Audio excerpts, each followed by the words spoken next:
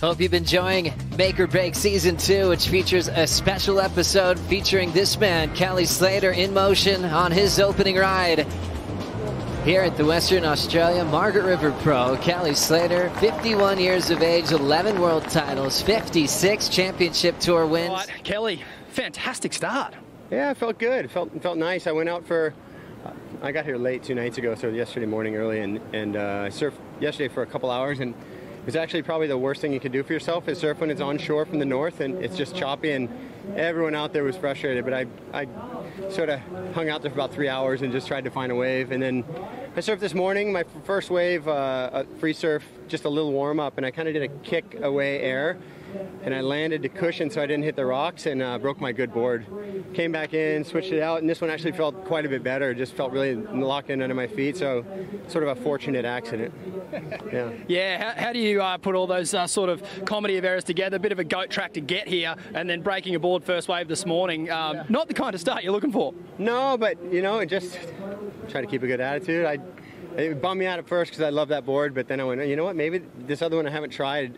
Last year I rode this in a free surf and it felt really good, and so I thought, oh, maybe I'm meant to be on that board, so it felt right. I know you love the quad setup. All your boards have the 5-fin option. How do you make that call? If it's barreling, I ride a quad, unless it's a slab wave, which is like if we get to the box, I'll probably just ride a thruster, because I find in like a slabby suck out wave, the 4 fins get grabbed a little too much and you get too much speed, so you almost need that third fin to kind of slow you down on a wave that's as quick as the box. But generally in a tube like pipe or something more down the line, on a quad. Speaking of down the line, the Gold Coast has been firing. How do you toss up, staying there or coming here to warm up at the box? You don't. You stay there and then you get here last minute. And blow up. You know what? The morning it was really pumping there. I looked at the camera here at first light and it was 40 people out, and I didn't see many people getting good rides. I'm like, man, I'm just so fortunate right now. But it took us, took Kalani and I about almost 15 hours to get here from the Gold Coast door to door.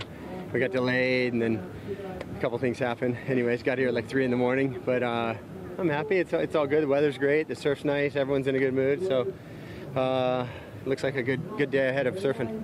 And any tee times coming up around here? Monday, it looks like for sure. Onshore wind, big. You said Tom Carroll's online. Tom Carroll, miss you, buddy. Surprised you're not here in the West. Tom used to tell me stories how he would go surf over at the Bommy by himself first light. And I don't know if people do that anymore, Tom. A couple fish around here. Thanks for your time, Kelly. Well done. All right, guys.